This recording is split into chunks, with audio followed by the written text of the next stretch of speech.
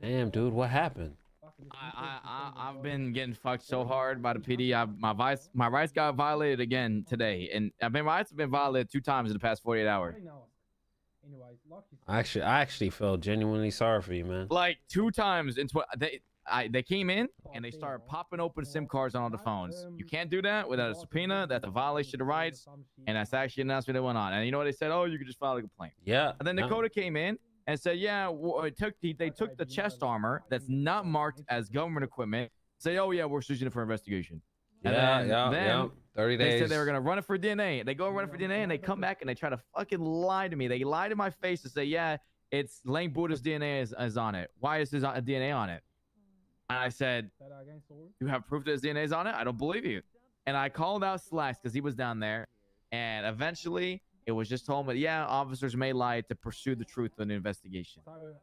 They straight up lied to me about running DNA, and then they said, oh, fuck it, we're just going to keep it anyway to investigate the armor. I said, what are you going to investigate on it? And he said, oh, we got to go, talk to the victim and stuff like that. Apparently, he said it was stolen, And I said, oh, you're going to assume that my chest armor is his?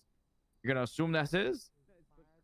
And his DNA's not on it. You guys just came in and tried to lie to it. He said, oh, you get back in 30 days. Just like it's a big, fuck you. Listen, Suarez, what I can tell you is this is just the beginning.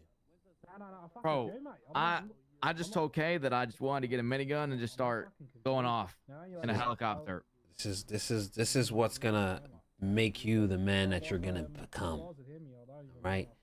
It sucks in a moment. You want to kill everybody, but you can't. But it's only gonna make you better, man. Try go to jail for 7 years for doing absolutely nothing. Just assumptions. That's just what PD does, man. And one day, I just never been. I've never felt so violated after doing crime. Like, I would understand if it was clean and cut, but my rights have been violated multiple times, and I've been treated like absolute. Because they know scum. They know by the time you put that shit on a docket, you're gonna do 100 more things. So, because it takes 30 days, 40 days to get on the docket. And they know that,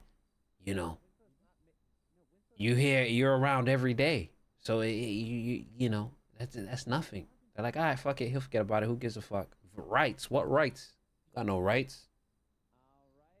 They say, sue me, take me to court. Here's 25K. Who gives a fuck? There's no accountability or integrity. I mean, I've never felt such an eye-opening experience. Like, holy shit, man. Yeah. I got 500 months, 70K fine. They don't care, man. And it will never change. That's why we are the way we are, the cops. That's why we don't want to stop. That's why we don't want to talk to them, because they just violate. And they all sit there. They all sit there and do the same thing. They let it happen. They say it's going to change, and it doesn't change. You know what they're doing right now? Laughing while we're sitting here in jail rotting away. Oh, 80K fine, 90K fine? Whatever. 80, the money that I had, that was my entire bank account right there. So I have $0 and I get out. But that's the thing about being a part of a crew, man. We all, that's what makes us unique, because we always got each other's back. And that 80K is going to be nothing to you. We're going to make that back times 10.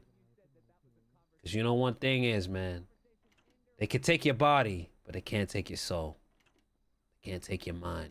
Don't let them mentally break you. Yeah.